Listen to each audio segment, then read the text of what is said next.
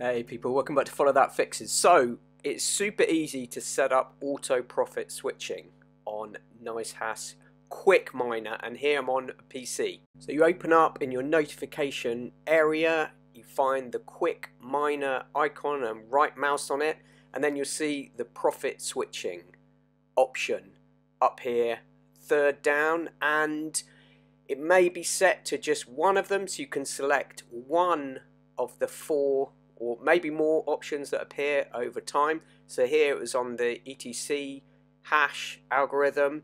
So for profit switching, I want it to automatically switch between these four algorithms to give me the best possible return. So just select all of them, 1, 2, 3, 4, and then the really important thing is that you select done when you're done. And once you've done, then go back to start and select start, and you are away, and that's it.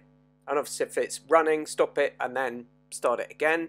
But as I say, make sure that you click on done, and then it'll auto switch between the algorithms. And if you're having problems with it, just go back to one at a time. I had problems initially, now I've sorted them out. Give that a try.